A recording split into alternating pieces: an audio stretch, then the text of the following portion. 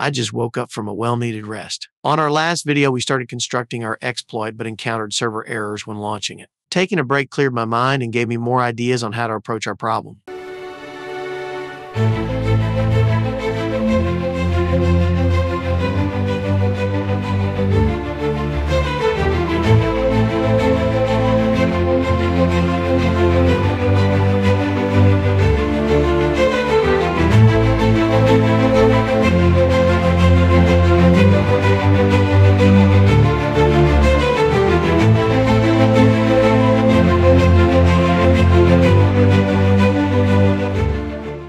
To summarize where we left off, we are hitting 500 errors from Jenkins whenever we launch our exploit.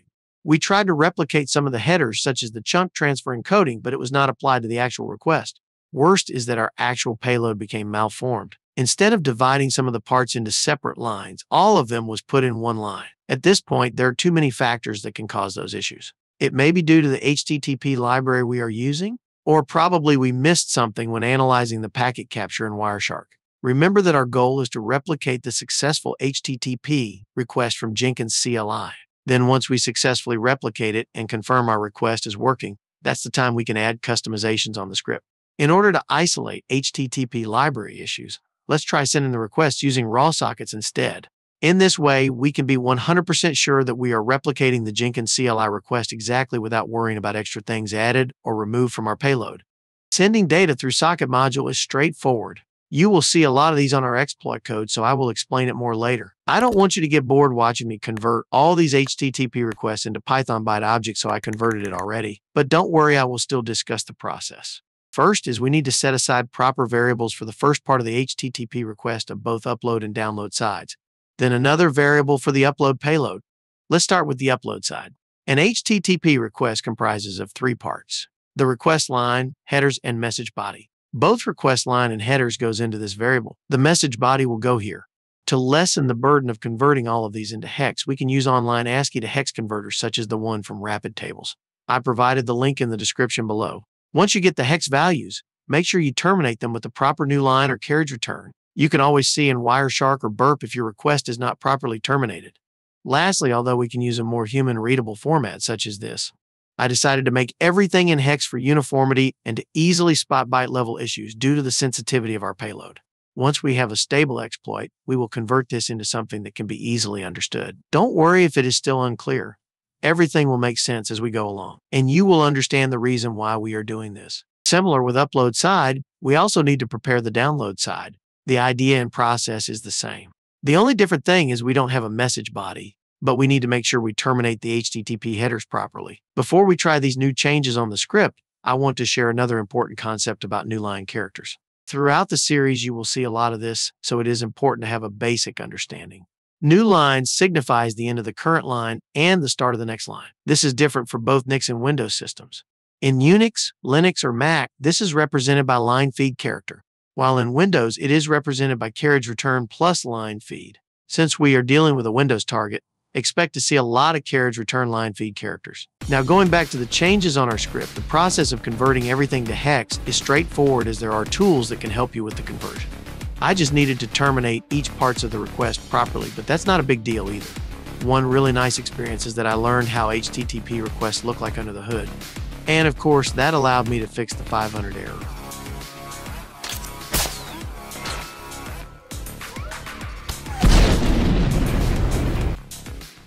As we see here, our upload side is successful now. The transfer encoding is set properly to chunk, and our payload structure is laid out nicely. As a result, the Jenkins server returned 200 OK. Now that we confirm our upload side request is working, let's add flexibility to specify any file name we want. But before that, as I mentioned a while ago, we will make our code more readable once certain parts are confirmed working, so let's do that as well. Just ignore some of the comments as I was trying several things also. We will clean them up later. Since we already have a copy of our upload and download side request, I'll just chuck most of them into our variables. Let's put both request line and HTTP headers inside one variable. Then the message body will go into a separate one. Right now, we don't know yet how the session ID is generated, but I'm pretty sure we can replicate it within our exploit script, so let's store that in a variable as well. Let's also use f-strings to pass the value. Let's do similar process until we complete our HTTP headers.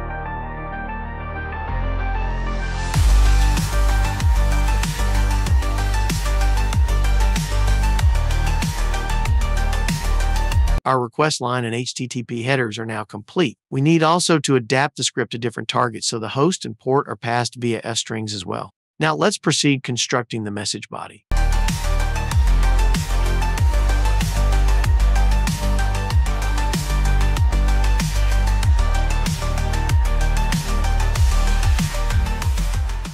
Before we test this out, let me explain the other bits. As I mentioned a while ago, the message body for the upload side is similar to the request line and HTTP headers. It uses fstring also. This time it's for the target file. After that, we need to combine and convert them into a byte object, which will be passed to the socket, which I will also explain shortly. Well, you might wonder, why didn't I make them a byte object in the first place instead of doing extra conversion at the end? You cannot use fstrings with byte objects. Using other kinds of string interpolation, such as format function, won't work either. So the strategy I thought of doing is to make them normal strings first, so I can use fstrings for our dynamic values. Then once the values were passed to the strings, that's the time we can convert them into byte object. Now that we understand the upload side, let me explain the download side. We know that the download side doesn't have a message body, but we still need to put a blank line, so trick is to use these escape sequences, which we learned from the previous section. Although this is commonly used in Windows systems, this is also used in constructing HTTP requests. Now, where is the request line and HTTP headers for the download side? Well, for some reasons I wasn't able to record that part, but it's on the lines above the upload side variables. Sorry about that. Don't worry, it's very similar to the upload side, only big difference is that they are still in hex format. Lastly, before we try this out, I'll quickly walk you through on the socket code as I promised earlier. First, we create two socket objects, one for upload and another one for download. SockAFINet means we will target an IPv4 address, while SockStream means we wish to create a TCP socket instead of UDP socket. Once the socket object is created, we will initiate the TCP connection to the Jenkins server. We will also create separate functions for upload and download connections. This will be useful if we want to use multi-threading capabilities later. These functions will receive the socket objects we create. For each function, we will then send the HTTP data we prepared a while ago. For now, let's try to receive the first 1024 bytes returned from the Jenkins server. But we are more interested on the response returned during download side, so let's print that. Finally, we will call each function passing the socket objects. Now let's try running the script. We receive some data, but it only returns the first few parts of the HTTP request. The output is still the same as the previous testings I'm doing while constructing the last few parts of the script. There is definitely something wrong here because I'm expecting to see more data from the output now that we constructed most part of the exploit. Let's investigate. Looking at the packet capture clearly shows us it didn't work as expected. It looks like the Jenkins server didn't respond to our upload side request, as there is nothing here. Looking at this part of the stream, it says we are having issues with extra new lines. At this point, I got into panic mode, so I started to try different things. I started isolating the actual payload into its own variable, but in hex format. This is me hoping I can spot something different, but I still encounter same issue. Next thing I did is source code analysis. That is by forcing an error and leaking the Java class from the Jenkins log.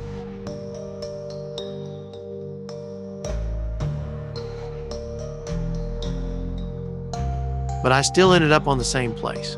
Being so desperate, I tried to fuzz and analyze the byte pattern, trying to check what is common and what's changing. I'm still feeling hopeless and about to surrender.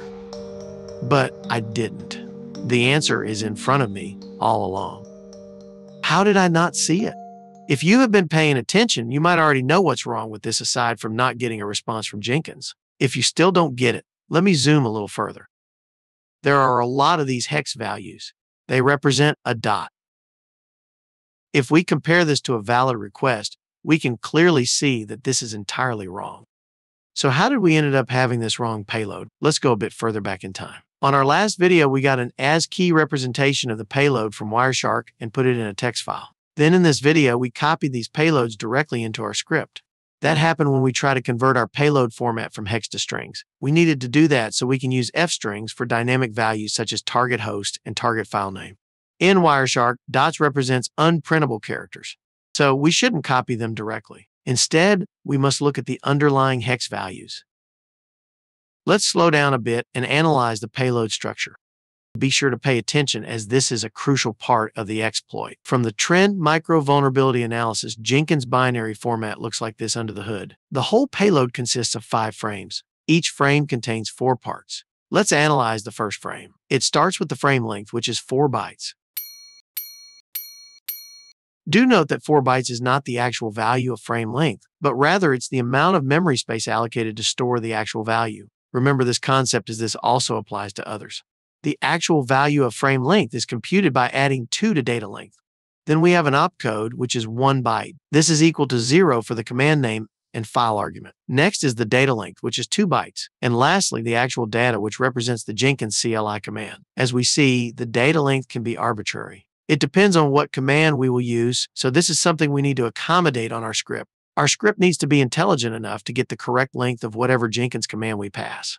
Now let's go to frame 2. This holds the actual target file name and will use same opcode as frame 1. Same principle applies to other parts as well. Frame length is stored under 4 bytes of memory space. Actual frame length value is data length plus 2. And data length is still arbitrary as we may pass different file names.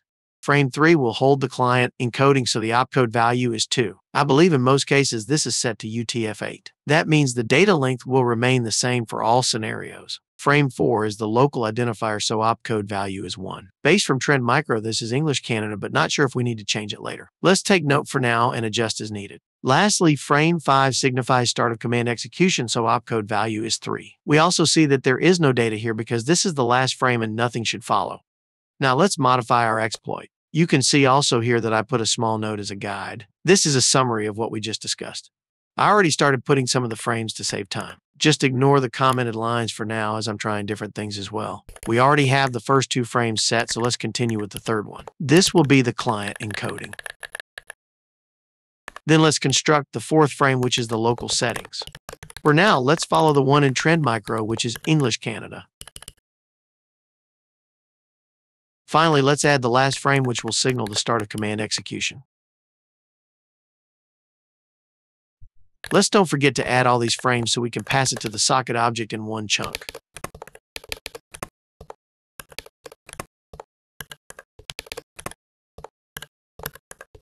Let's try this. No error here. Let's go to the Jenkins logs and verify. Our payload is still malformed. Although Jenkins already recognized the actual file name, the readahead is still blank, meaning there is still some corruption happening. Probably because of this, we are missing an I. At this point, we experienced a lot of challenges already. We are almost at the end of the finish line, so there is no point of giving up.